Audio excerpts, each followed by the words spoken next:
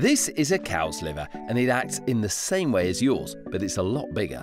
It's massive. It's extremely heavy. It certainly is, and even in humans, your liver is your biggest internal organ. One of your liver's main jobs is to make sure you have a steady supply of glucose. It's a backup energy storage system.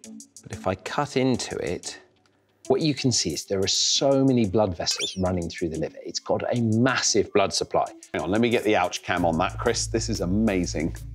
Any glucose that isn't being used immediately for energy travels through these blood vessels so it can be stored here. This brown mushy tissue is made up of liver cells called hepatocytes. Once glucose is stored in these clever hepatocyte cells, we call it glycogen, which is made of lots of sugar molecules that are stuck together, and it can store them in the liver's cells until it's needed by your body. We can show you how your liver turns these sugars into energy by setting fire to some glucose. We're gonna need a safety screen, check. Protective face shields, check. Fire gloves, check. Come on, Grumbles, you too. Excellent. Let's burn 8,000 grains of rice over the next 3 months on a very small campfire. No, Chris, we're going big. We want the kind of glucose that gives a short energy burst explosion. Not particularly useful for the human body, but excellent for a glucose energy experiment. Pick one of my jelly sweets, Chris. Not the green one. Better. In this test tube is a chemical called potassium chlorate. At the moment it's a powder, but I'm gonna melt it using these blowtorches. Here we go. We're using this to speed up the reaction that happens at a much slower rate in your body. There we go. You ready, Xand? Okay, I'm ready. Stand back. Drop in the jelly sweet, Chris. Ooh! This is really good. Oh, wow! Still going! It's a bit of flying out. There are sparks. It's white hot. It's making loads of noise.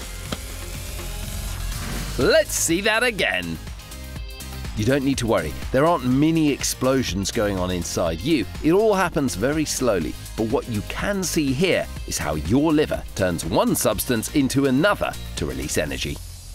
We measure food energy in calories. Just that one sweet contained about 20 calories. Now, that's a lot for one sweet, but you could get as much energy from 5 strawberries or half a carrot. That's actually enough calories to get you through 30 minutes of sleeping, 4 minutes of walking around, or 2 minutes of running as fast as you can. Your liver is the biggest single store of glucose energy in your body. And when you're grown up, it will be able to store as many as 400 calories of energy. I mean, imagine what the full 400 calories that your liver can store would look like if it was all burnt at once. You don't need to imagine it, Xand. Let's supersize it. 3, 2, 1, go.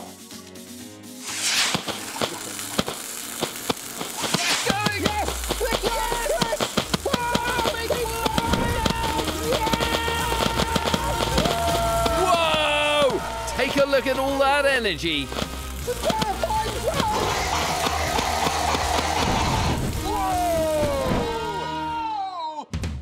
So we've shown you that we get glucose from the food we eat for energy, and that it's stored in your liver's hepatocyte cells in the form of glycogen, and that helps maintain your blood glucose levels. And your liver is a powerhouse. It can store around 400 calories of energy, which are slowly released into your bloodstream to maintain a constant supply of energy.